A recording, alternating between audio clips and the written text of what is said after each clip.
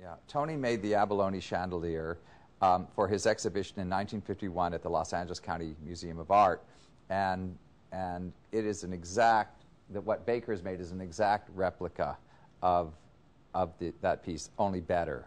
Tony's was, made once, made by him.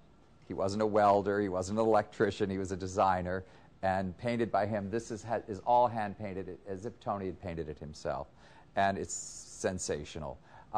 He loved abalone shells. Being a Californian, he loved California abalone, and he said if there were only one abalone shell in the world, that wars would be fought over it for its beauty. So we used to call him Tony Abalone. He used abalone on everything, on tabletops. He would encrust bathtubs with abalone. We would eat out of abalone shells with little lucite feet.